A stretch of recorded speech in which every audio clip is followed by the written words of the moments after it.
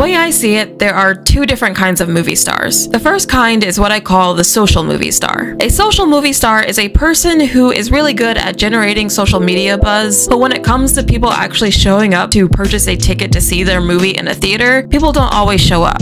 And then there's the second kind, which I call the traditional movie star. The traditional movie star may not even be on social media, but when they have a movie coming to theaters, people buy a ticket to go see it. The problem that Hollywood has been facing, though, is that although there has been a rise of social movie stars, there has been a rapid decline in traditional movie stars. That means there are now fewer people that studios can rely upon to guarantee a box office hit. But why is this happening, and who even counts as a traditional movie star or a social movie star? Well, I'm gonna cover all of that in this video.